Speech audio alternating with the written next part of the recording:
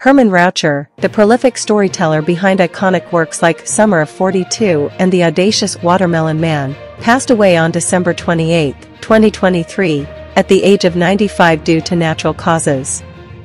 Raucher's legacy in the entertainment industry spanned decades, leaving an indelible mark with his emotionally resonant narratives. Raucher's breakthrough came with the screenplay adaptation of his novel, Summer of '42, a poignant coming-of-age tale set amidst World War II.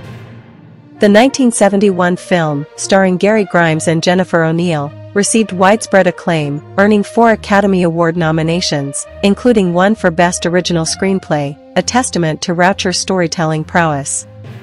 His creative repertoire showcased remarkable versatility.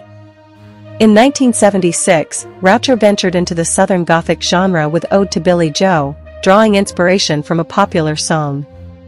Additionally, his contributions extended to scripts for films such as Sweet November, 1968, The Other Side of Midnight, 1977, and The Great Santini, 1979, demonstrating his ability to navigate diverse storytelling landscapes.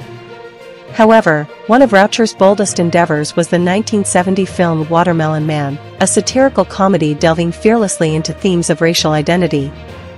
Starring Godfrey Cambridge as a white man who wakes up to find himself black, the movie sparked discussion, earning both controversy and critical acclaim for its unflinching examination of societal prejudices. Raucher's storytelling prowess wasn't confined to the silver screen alone.